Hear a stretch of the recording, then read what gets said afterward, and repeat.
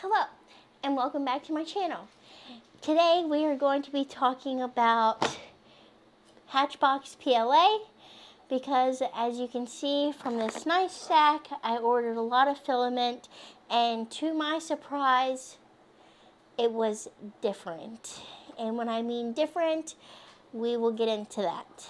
First, they had changed their boxes, which this box design is pretty flashy, pretty cute. I like it. Hatchbox 3D provides high quality 3D printing filaments for creators and inventors so they can bring their ideas to life and add their unique color to this world. And on the side, it gives pretty much what it is in your box. It says, unbox your imagination. Those are the new boxes. These were the old boxes. They were kind of plain Jane. Just pretty much had their whole story on the back. That was fine and dandy. I didn't mind that at all. I like the new boxes. I think they're sleek. However, when you open them up, you will see, this one is unopened, that the hole in the middle fits perfectly onto your Bambu Labs AMS Lite with no issues. However, when I opened these boxes, let's move some stuff out of the way, you will notice that there is a giant hole in the middle.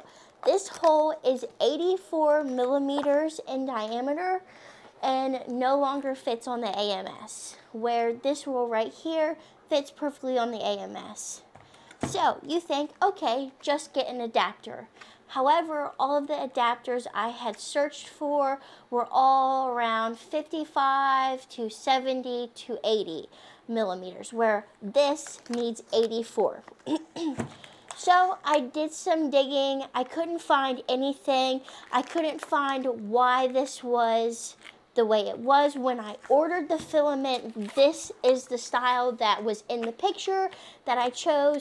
So this is what I originally used. I use Hatchbox all the time, so I didn't understand why I received this, and there was no mention, no change, no news of this at all.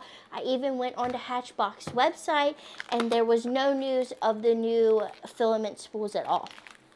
So I went on to Googled an adapter, couldn't find anything, and then finally I went to Maker World. This was probably about an hour Google search, and Hatchbox has a Maker World account, and they had put on an adapter for this specific roll. So it's just like a regular old adapter. You just screw it in and it works great. As you can see behind me on this AMS Lite, I already have one up and going. I put it to the test today. I printed an 8-hour print for my new A1 right here that's still in the process. I printed this. I did 60% infill, so it did take about 8 hours just because I wanted it heavy. So this is what the adapter looks like up close. Just rings. And I will have this linked in the description.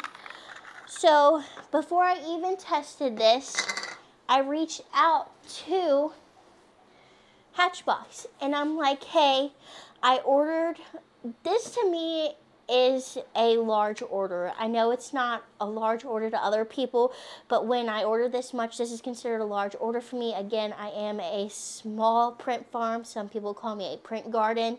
Totally fine, whatever. I reached out to them and I had asked them, is this going to be the new spools? Am I going to have to use an adapter every time I order from Hatchbox now?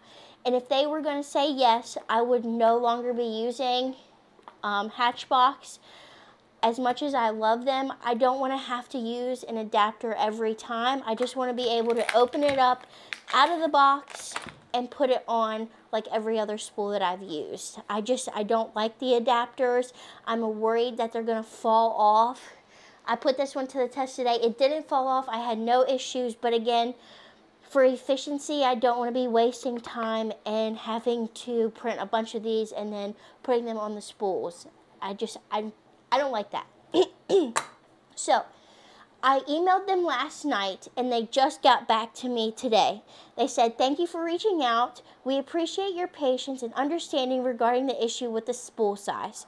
We are actively working to resolve the situation and revert the spool size to its previous dimensions. In the meantime, to assist you with your printing needs, you can download an adapter file from our website. Please visit the following link. If you have any further questions or additional assistance, please do not hesitate to contact us. We are here to help and ensure your experience with Hatchbox remains positive." So when you click on the link, which I'll put that in my description, it goes over and it just says downloads, and it's just a spool adapter. And this is what it looks like. Download spool adapter.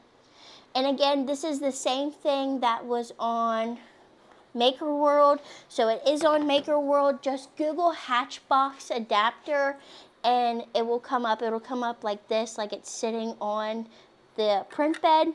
So again, I don't know if anybody else has this issue. I found one other person who was questioning this on Reddit. They said they ordered these spools and they were very large and everyone's like, "Oh, just use a regular adapter." However, we couldn't because again, it's 84 millimeters and everything else has been around 55 to 70 millimeters in adapters. So again,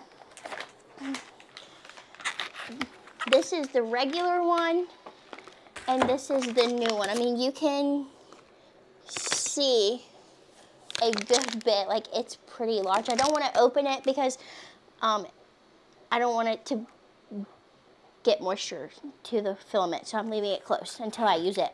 But I will take you over there and show you the adapter in progress right now. But again, I will say, I do really like this kind of like honeycomb design. If they can do that on these, that would be awesome because then you can actually see your filament and do your filament level gauge, and that would be perfect. I would love that, just not have this 84 millimeter hole in the middle. So let's go over to the A1 and I will show you the adapter in the works. This did an 8-hour print today and it's holding up. Again, I love the honeycomb look because I can see it. I can use my gauge and gauge the filament of how much I have left. All right, so that pretty much wraps up today's video. I just wanted to bring this to people's attention just in case you get a roll and you're like, what the heck, what do I do with this? Like I was all of yesterday evening. I will leave the link to the adapter below. Again, this is what it looks like. It's pretty easy, screws on pretty good, holds the spool as you saw pretty well. So, thanks for hanging out with me and don't forget to like and subscribe.